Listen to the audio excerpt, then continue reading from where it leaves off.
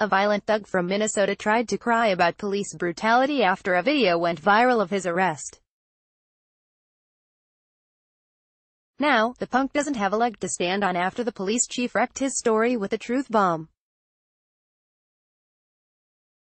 Screenshot from live video footage. Photo credit. YouTube. US Buzz. Criminals are usually the dumbest folks in our society, and one man from Roseville, Minnesota recently proved that when he tried to say that police battered him during an arrest.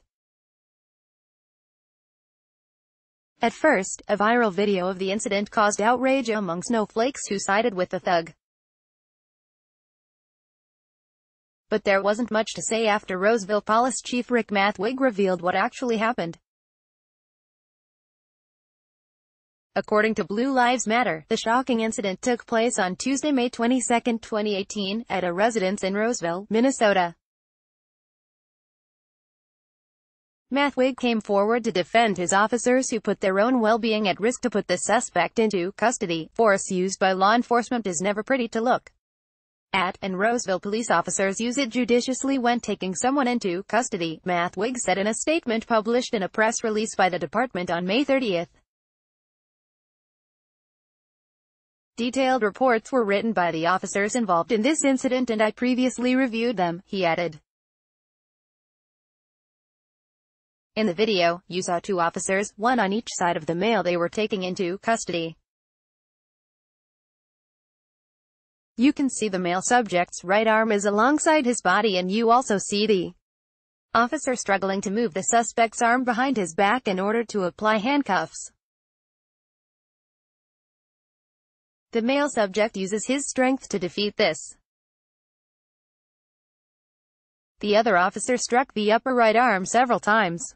The report indicates the officer did this in order to obtain compliance from the suspect and effect the arrest, the chief continued.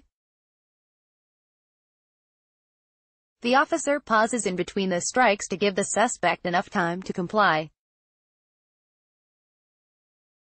Sadly, the suspect does not comply until other officers arrived and with enough combined strength to finally overcome the suspect's active resistance. You do not see any strikes to the head of the suspect because officers were acting in compliance with the Roseville Police Department's use of force policy and training. They give measured responses to the active resistance of the suspect, Mathwig explained. The reason Mathwig decided to release details from the police report of this incident was to provide accurate information to counteract the public outrage from people who believed the nonsense being spread by the suspect and his family. Of course, none of this would have happened in the first place if the suspect would have behaved himself at home. According to local news source KSTP, emergency dispatchers in Ramsey County received several 911 calls reporting a domestic disturbance and one call came from a female who was asking the police to come out and remove a male subject. When two officers arrived at the residence, they found that a man and woman at the home were entangled and tried to separate them. During that altercation, police said the woman hit the man on the side of the head. The two officers were able to separate the man and woman before taking the man outside for questioning. When the officer attempted to place the man in handcuffs for safety reasons, the man refused and became combative. Both officers then engaged the man and used a taser gun in addition to a chemical spray which had no effect. The two officers finally took the suspect to the ground but were unable to get his arms and hands in a position to place him in handcuffs.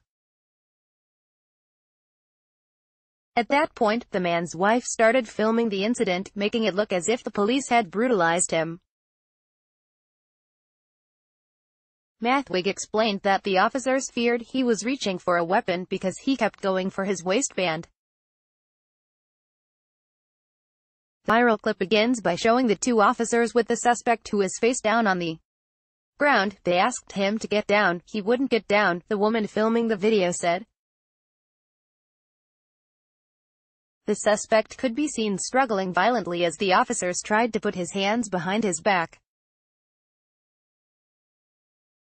The woman filming yelled at the officers that the suspect had a spine injury. In my opinion, he should not have resisted so violently if he indeed had a spine injury. In an attempt to get his hand away from his waist area and gain control of his arms, officers performed several strikes to his shoulder area. The strike seemed to have minimal effect on the male. Mathwig explained in the press release. "Why are you punching him? Why are you punching him? He got a spine injury," the woman yelled at the officers in the video. The suspect could be seen screaming and grunting before trying to communicate with the officers. The man told the officers he had a spine injury. This is when one of the officers broke it down for the suspect in terms he could understand. "Well then you should have listened," the officer yelled at him. The two officers were able to gain control of the suspect's hands and hold him down until additional officers arrived. At one point the suspect looped his fingers around the front of his waistband to resist the officers. "Are you getting all this?" one woman who could not be seen on camera asked. The other women responded that there were no black police officers present. How stupid are people these days? They want to call the police to come out and remove a combative man, and then they scream and cry when the police have to force the suspect into submission. When the officers finally subdued the suspect and arrested him, he was taken to a nearby hospital for treatment. During the ride, officers said that the suspect claimed he had seen a doctor earlier that day and he wanted to admit him for mental health concerns. The truth of the matter is that these officers did an outstanding job in using non-lethal force to subdue a very dangerous suspect. Anyone who thinks they did a bad job should put on a badge and try their job for a week. Facebook has greatly reduced the distribution of our stories in our readers' news feeds and is instead promoting mainstream media sources.